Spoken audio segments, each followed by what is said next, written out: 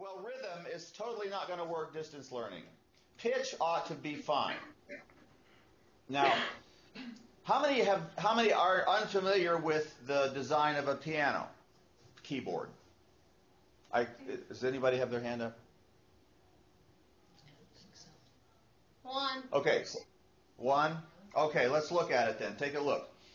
First off, I have a big problem with dictionaries and phone books because I really know the alphabet only up to G. A, B, C, D, E, F, G is the musical alphabet, and then it starts over at A. So anything after G I have to figure out. I have to think about it. Being a musician has its drawbacks, to be sure. Anyway, the piano keyboard is based on this design right here. Notice that there's groups of 2 black notes and 3 black notes. 2 and 3. 2 and 3. That's how you keep your place. Now notice that this one right here is next to a group of 2 black notes. You see it? And if I go up here to the next one marked C, it's also right next to a group of 2 black notes. Now, if you count the steps between the one C and the next C, 1, 2, 3, 4, 5, 6, 7, 8. It comes to 8. And 8, Latin for 8, is octave.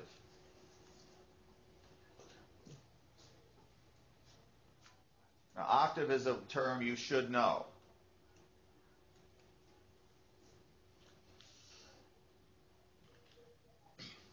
Now, there's something else you should know too. I think I should have put this in the presentation more than I did. Let's learn a word. It's interval.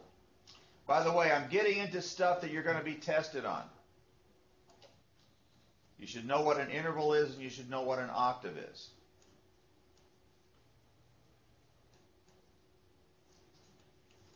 An interval just means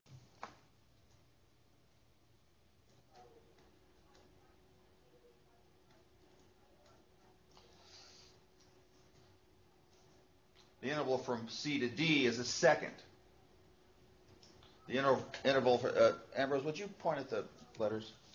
Yeah, why don't you just play? You just play. Play CD. C to D? CD. Can you hear that? Yes. All these, can you hear okay. CD is a second. CDE. That's a third. CDEF. That's a fourth. CDEFG. That's a fifth. CDEFGA. That's a sixth. CDEFGAB.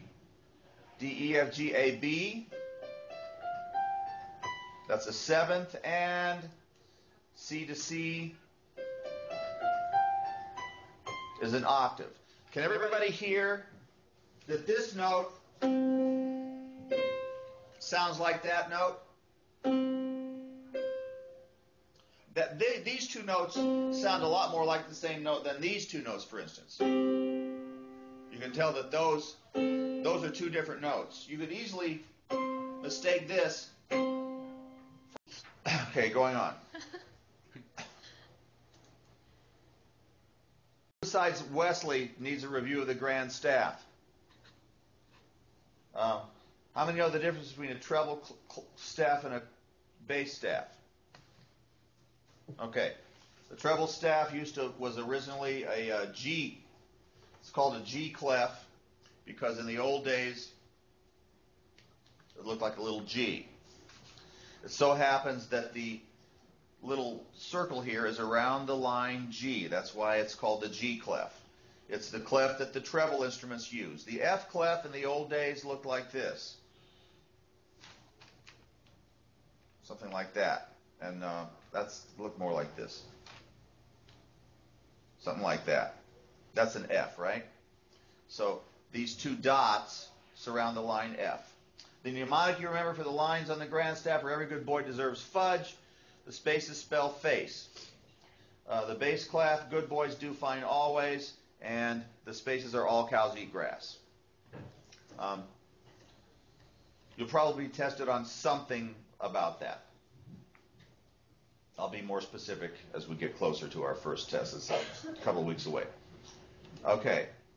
Here's another way of looking at the grand staff with all the notes. This note, middle C,